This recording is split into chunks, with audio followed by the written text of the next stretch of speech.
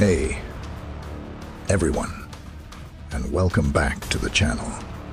Today, we're embarking on a thrilling intellectual adventure, a journey back to the birthplace of Western philosophy, ancient Greece. We'll be diving deep into the world of logic and reason, the tools these brilliant minds use to understand the universe and themselves. But wait a minute. Who am I? Your guide on this philosophical odyssey. Well, let's just say I've spent a considerable amount of time pondering the big questions alongside the likes of Socrates, Plato, and Aristotle. Okay, maybe not literally, but through their incredible works, I've become fascinated by the way they laid the groundwork for logical thinking as we know it. So buckle up, grab your metaphorical thinking caps, and get ready to be amazed by the intellectual firepower of ancient Greece. Welcome to the Abyss of Wisdom. Part 1. Before the boom, the seeds of logic are sown. Before we delve into the golden age of logic, let's rewind a bit. Contrary to popular belief, logic wasn't invented overnight. It all began with a shift in thinking that happened around the 6th century BC. Imagine a world dominated by myths and traditions. People explain natural phenomena through gods and goddesses. Then, a group of thinkers known as the pre-Socratics started questioning these traditional explanations. Introducing the pre-Socratics, the founders of reason. We have Thales of Miletus, considered by many as the first philosopher. He believed there had to be a fundamental natural element that formed the basis of everything. For him, it was water. Then there was Anaximander, who proposed a boundless, undefined principle called the apeiron. Heraclitus, on the other hand, saw the world in constant flux, famously stating, "You can never step into the same river twice." These thinkers, though not exactly logical in the modern sense, were planting the seeds of reason. They were challenging old myths and seeking natural explanations. They were the pioneers, the intellectual rebels who paved the way for the logical giants to come. Part 2. Into the big leagues, the golden age of logic. Now, fast forward to the 5th and 4th centuries BC. This is where things get really exciting. We enter the golden age of Greek logic, a time that produced some of the most influential minds in history. Here, we meet the titans, Socrates, Plato, and Aristotle. Socrates, the master of questioning. Socrates, a man who walked the streets of Athens barefoot and engaged everyone in conversation.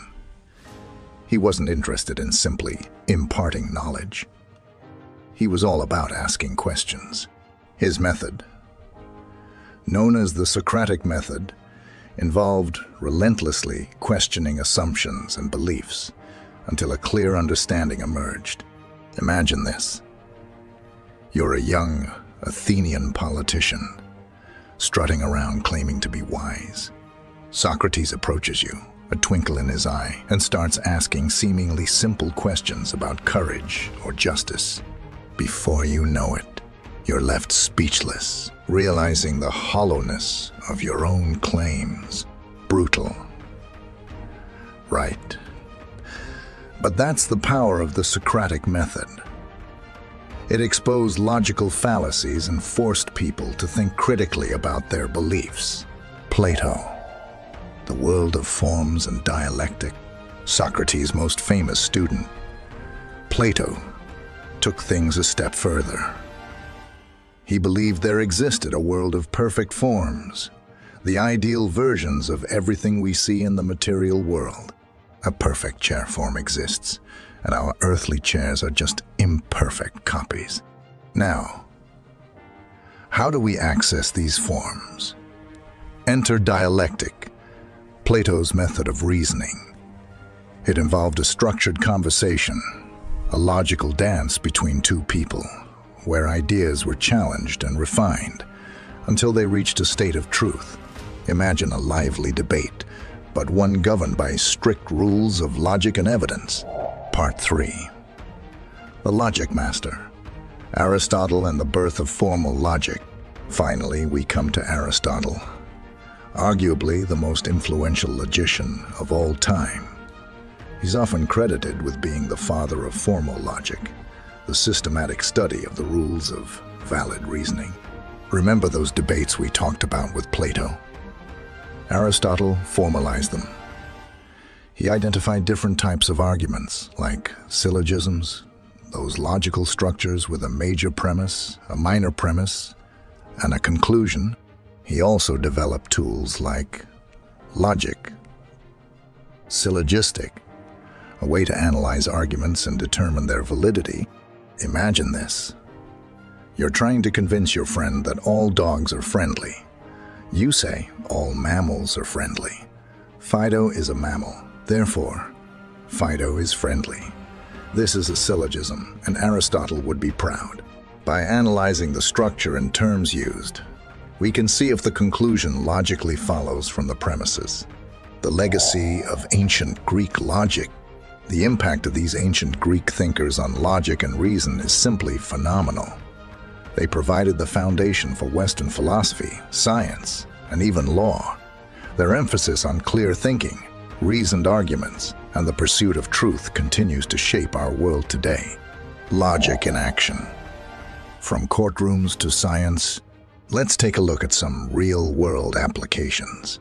In a courtroom, lawyers use logic to build their cases, presenting evidence and arguments to convince the jury. Scientists rely on logic to design experiments, analyze data, and draw conclusions. Logic in everyday life. But logic isn't just for fancy professions. We use it every day, even in seemingly trivial situations. Deciding what to wear based on the weather forecast. Using logic, choosing the fastest route to work. Logic again. Even that internal debate about whether to have another slice of pizza. Yep, that involves a cost-benefit analysis, which is essentially a logical process. Part 4. The Challenges and the Future. Now, don't get me wrong. Logic isn't a magic bullet. There are challenges. Sometimes emotions cloud our judgment, leading to illogical decisions.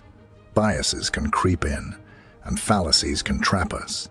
We need to be aware of these pitfalls and constantly hone our critical thinking skills. The future of logic.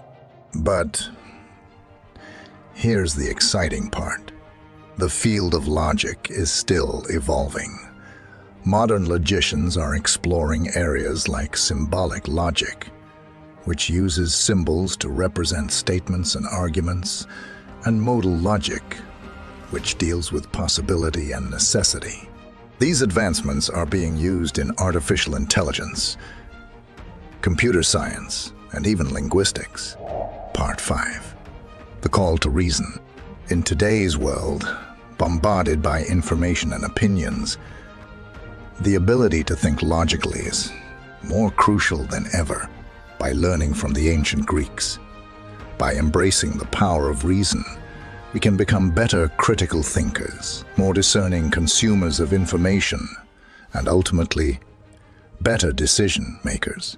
So, the next time you find yourself wrestling with a complex issue, remember Socrates' relentless questioning, Plato's pursuit of truth, and Aristotle's love of logical analysis. Channel the spirit of these ancient philosophers, and who knows, you might just solve the problem at hand, or at least impress your friends with your newfound reasoning skills. If you're interested in learning more about logic and reason, there are tons of resources available online and in libraries. There are even fun logic puzzles and games that can sharpen your critical thinking skills. Let's keep the flame of logic alive. Thanks for joining me on this intellectual adventure through ancient Greece. If you enjoyed this video, be sure to like and subscribe for more philosophical explorations. Until next time, keep thinking critically and keep questioning the world around you.